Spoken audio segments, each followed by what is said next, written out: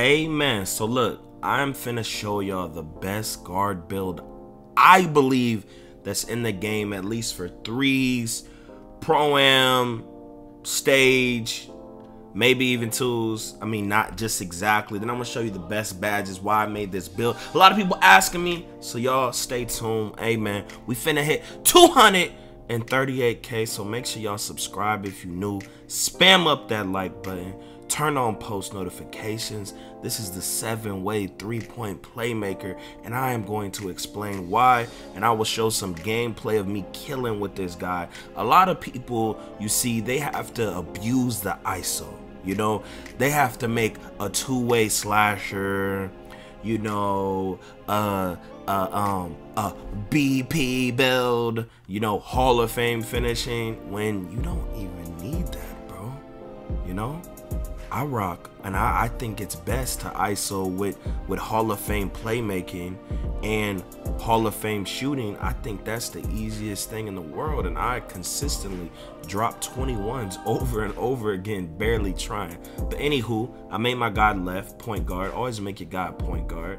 And I chose, and I made this build a while ago. I mean, you know, I guess there's like 3-point playmakers out there, but look. So I chose the yellow and green pie chart, you know, the shooting and the playmaking. I chose the first physical. Now, this is how I made my guy 6, 21, 26. Okay, now I suggest if you play twos, you make more defensive badges, you know, because there's a lot of toxic stuff on the twos. But I play threes, you know, I guard ball sometimes, and I stop centers with Hall of Fame, and I'll tell you why. And the right badges to have on, it's kind of, you know, I'm kind of toxic, my boy.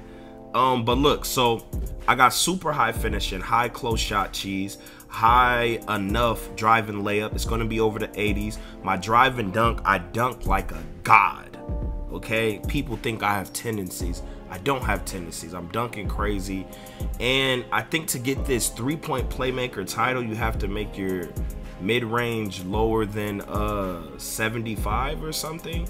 I got the high cheesy post fade. I got the high 3-point. My 3-point gonna be like damn near 95. And then I got, you know, the high ball handling and stuff, you know, and I got my defense, and you know, it's real bumpy. It got my, you know, got my rebounding and stuff. Got the 90 speed. Now look, I'm personally going to make him 6'5" because I like bigger players. That's just how I am, right? Now I'm going to make him 6'5" because I like taller players, right? A lot of people, they are obsessed with these 6'1" play shots. They're stupid. They're dumb people. They get bullied on the threes. They have people ooping over them, people running duo ball handlers and exploiting them. I don't like that. You feel me? And I can still move extremely fast. You just have to know how to time your stuff, right? I like bigger players, you know, finish better. You have the same speed, you just got to time it. You just don't look as fast. Because when you're smaller, you have less distance to travel. And, you know, that's just how it is. So I went with 6'5". Now the thing is, what I would do for the best version of him, you want to make it to where he gets 99 speed. For some reason, when you get 99 speed at 99, your player's like super fast, right? Even if he's 97, I think my speed is 97, I believe, because like once he's upgraded to 99 with Gym Rat and all that, I believe he's a 97 speed. I'm gonna show at the end of the video my build, but I wish maybe I would have made him 6'4" or 6'3", maybe. I don't know. I think it's 6'4". I think it's 6'4" to be able to have a 99 speed, and I think I would have been even faster. But I move pretty fast, right? And I just know how to move out my transitions real good. But I made him 6'5", lowest weight, lowest wingspan, and I chose playmaking takeover. Okay, now sharp takeover is amazing.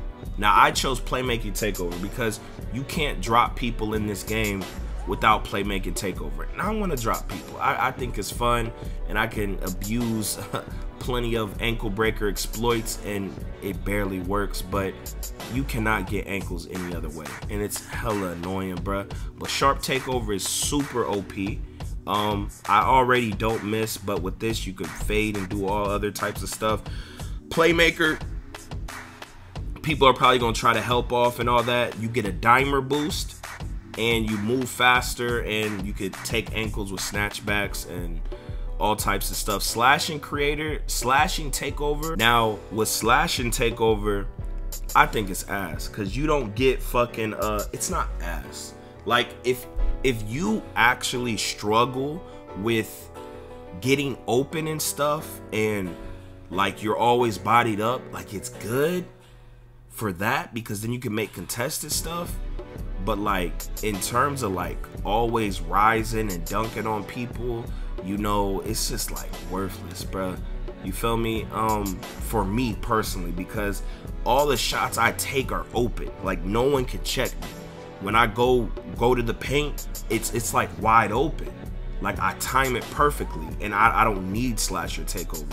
Maybe if I played people that can clamp me, slash and takeover would be better. So I guess if you're more evasive like me, you know, you might want to go with like the playmaking or shot or sharp. The shot creator's pretty good too. I think it's the fastest takeover to get. I believe you can break ankles with it, fade, and shoot pretty good on it. But I personally chose playmaking. And there goes the build, the Stephen Curry, Jamal D'Angelo Russell build, man. Now here's my win percentage, so y'all know, that I'm verified. I have a 99 win percent every year. I don't try for it. I play stage. People pull up on me. I stream all my games. Let me show y'all some more. I know they say it doesn't mean nothing. I know it doesn't mean nothing, but it means something. You feel me? So y'all see what it is, right? And I be in the comp stage 42-6, 59-4, just winning shit. I never run with the same niggas, blah blah blah. But look, so here he is. Okay, I have a 90-5 speed. So then maybe, I still wouldn't make him small, bro. I mean, I'm fast enough. I'm good enough. Now, you get +4 on everything. You see, this is high. This is like a sharp facilitator. You can run sharp with this bull. You can cheese the post fade. I'm finna show y'all the badges after this. And my defense is good enough. Like, I really box people. People can't do nothing on me, bruh. My vertical stupid high. That's why you want to choose that first pie chart.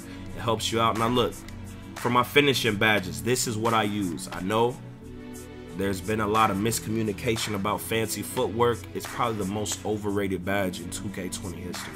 You do not need it to do crazy hop steps. What it does is it stuns your opponents, okay? It stuns your opponents. Me, I just do the hop step and I take my layup. You don't need it, to be honest. I don't know if y'all watch my Pro-Am vids, but the lock I use to run with Agent and Precise has one finishing badge. He has a lot of finishing, like 89 drive and dunk and stuff, but he has one finishing badge, right? And I dominate these builds with Hall of Fame finishing in the paint. You know why that is? Because I know how to time, and I know angles, and I know animations, right? I don't use fancy footwork, okay? I've tested it. Trust me, I'm unstoppable. I will show y'all other gameplays, and I will expose fancy footwork for being slithery is that thing that you want, my boy. And consistent finisher is really good. Contact finisher is really good. Poorly timed layups, it says that, but it's just, earlies, lates, whatever, one of those. But this is my lineup. Now, you would either do this or this. You could try that if you got 6 badges, and I think this is pretty good. Now, for my shooting badges, Now, I personally only run on the threes. I only run on the threes, okay? Now, for this particular build, I think this is the best lineup. Now, I'm going to start running this so I can abuse toxic fades, okay? Now, or I could do this, you know? Or I would do this, you know? But this is how I have it. I have the green machine roaring because it's really easy to get greens on this build, and then I can get greens for the rest of the game. So I want that stupid boost with the Hall of Fame, gold Deadeye, purple quick draw. This is just a beautiful lineup, my boy. It's a beautiful lineup. Now, this is what I run. If you're going to use bailout, use it on gold or higher. If you have it on silver, you will miss some passes and certain animations and stuff. It's not worth it. You got to do it on gold. I wish I could have ankle breaker too, but I choose space creator, and you'll see in some of the gameplays that you see me play. I don't know if I'll put it in this vid, but I get hella ankles with it. I got Hall of Fame Dimer. I usually have one of my locks run floor general, so my 3 is like a 99, and these are just mandatory. You got to have it like this, bro. Now, if you're not a bailout player, you know, I just like to, you know, have options because people double and triple me a lot. If they don't do that to you, I would do this. And then you'll be able to get even more ankle breakers if you make this particular build. You feel me? Now with the defensive badges, this is what I run, bro. Because you know, people can't shoot on this game. People cannot shoot on this game, bro. Rim protector silver, trust me. Now let me tell you another tip. When you're trying to contest people in the paint, use L2. Use L2. When you get close contact or they're running towards you, use L2 and point your left stick towards them. I promise you, you will get way better contests. Way better. I promise you. I stopped so many niggas, bro. I am a dog. Silver intimidator, silver clamps. This is all beautiful. I can clamp a lot of people, but and when you're running like no pick dodger, you're gonna be having to communicate with your teammate and be like switch on everything type stuff, or I'll like, you know, it all depends on how good they are and the sequence. But when you run no pick dodger, do switch everything or like try to go real under or above. But if they're too good, you know, you're gonna have to do switch everything. Now that's the build, my boy. Y'all want my jump shot, go watch my last video. And if y'all want any more information from the wise swan about any specific builds, the best way to make this or that, request it down below, because I am the IQ genius, GOAT God Sensei. Be sure to follow me on Twitch, follow me on Twitter. By the way, LD has DM'd me and he wants me to make him what I want, a dribbling list for what I want to be in NBA 2K21, how to fix it, how to do this and that, what's the problems, and you know, so make sure y'all follow me on Twitter and support my tweets when I be tweeting at Baluba and stuff. It seemed like the devs kind of messing with me, so you know, they might start listening to the Young Swan. You know, they listen to the Young Swan. 2K16 is back, my boy. But don't forget to drink a gallon of water a day. You can't go to the gym 8 days a week, so start doing some home workouts. Follow me on Twitch and sub to my second channel. I love all you guys. Enjoy this video of me scoring 21-22. I don't know. I am a god. Yo, I feel lag, bro.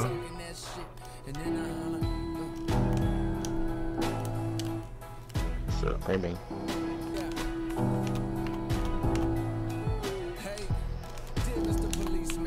But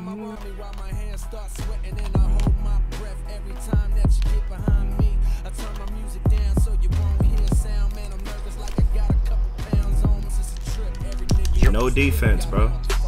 Hey, Gorilla, you don't have to switch to ball like that when no one's like there.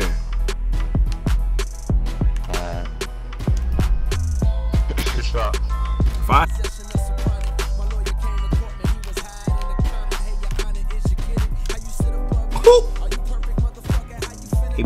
Hand up, Chad. Ready. Oh! Ready. What's up?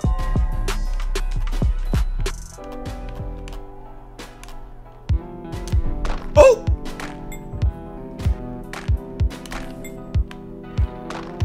Go crazy. Y'all got a double. Urge. I swear I'm like Hooli Vinks with Riley. I hit the club, hoping that my dick get rubbed by some fat asses. Me, got a college degree. You say I can't, but I won't.